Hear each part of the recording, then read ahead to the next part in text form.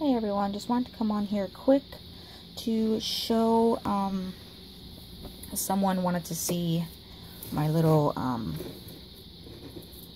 swatch wheel holder thingy. That's what you want to call it. This is for I think I'm pronouncing your name right. Is it Lilia? Lilia? I think so.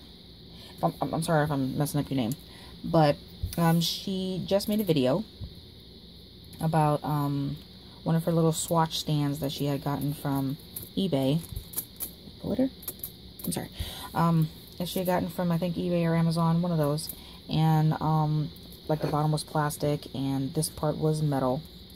And it was for those the long ones that have the nail tips on them, the plastic ones that you can put on like a, you know, one of those little stands, or you have it all hooked up.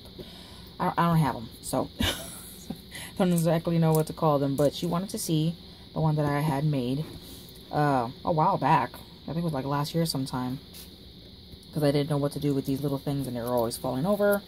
I have a whole bunch of them now, as you can see, for all my nail polishes. I have a couple more now that don't have holes. I gotta make holes with the drill.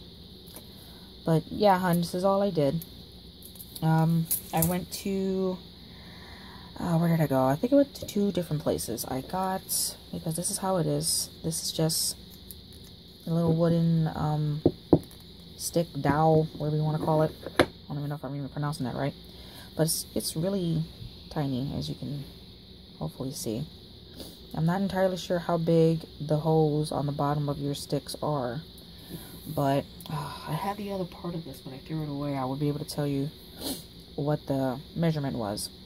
But yeah, I just got this part at Michael's and this part at AC Moore, because for some odd reason Michael's was not having anything like this.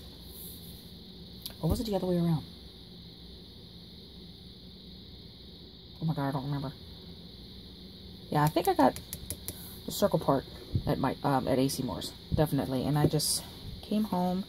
See, I don't know if you can see any kind of identification or any kind of information on the bottom. Not really, just a sticker. But as you can see, it's like about an inch thick. And I just kind of decorated with the glitter, all blue, because that's my favorite color. Yeah, and I just drilled, not all the way through, because you don't want to go all the way through. Just down pretty much to hold this sturdy. As you can see, it's not exactly a lot. Really phone? Not a lot. What in the hell? There you go.